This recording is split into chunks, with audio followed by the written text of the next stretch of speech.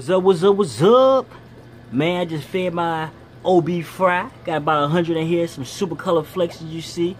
I'm pretty much servicing around and nibbling and stuff. Very active right now. Doing pretty good, man. These fish are doing a month, 2 weeks, some of them a month, some of them just 3 weeks. These guys is 3 batches of OB dragon blood, that's what you call it. The mommy was a female dragon blood. She made it. You know, one spit 50, one spit 22, and then one maybe about 30. You see about 3 different sizes in here. All of them is doing pretty good.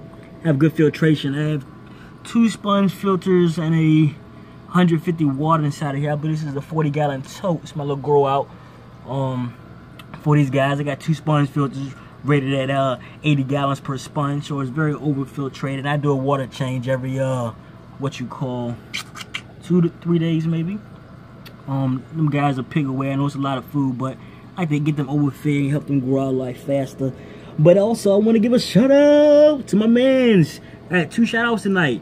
I want to give a shout out to my man's Australia Aquarium. Man, he's a great guy inside of this hobby. He has a very nice channel, very clear water and beautiful rainbow fish, very knowledgeable side of the fish community. He's newer to the YouTuber sites and he's growing his channel. I want to give him some love, support over there, because man, that guy is like my brother, man. I swear, never met him, but we be communicating. He's in Australia. He's going to school. He has videos he does from time to time when he has time, and he also comments back and stuff like that. Let's get on over there, man. I'll put the link in the description. I also want to do a shout out on my man Pleco Park. These 2 guys, man, if they're not similar to each other, they need to sub each other, but I think they are.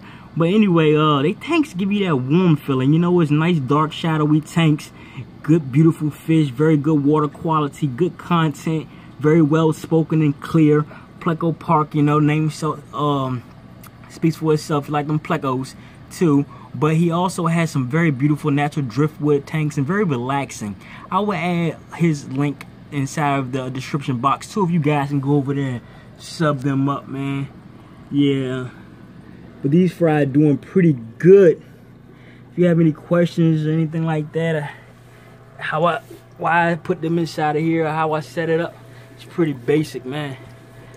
Got the 150 watt heater, or 200 watt, I'm sorry, 2 80-gallon braided sponge filters, and I'm growing these fish out and getting them big pretty fast. If you can look, you know, they're not wigglers and they're real fish. You know, they're moving on up. But thank you guys for watching. Please like, comment, and subscribe. Holla.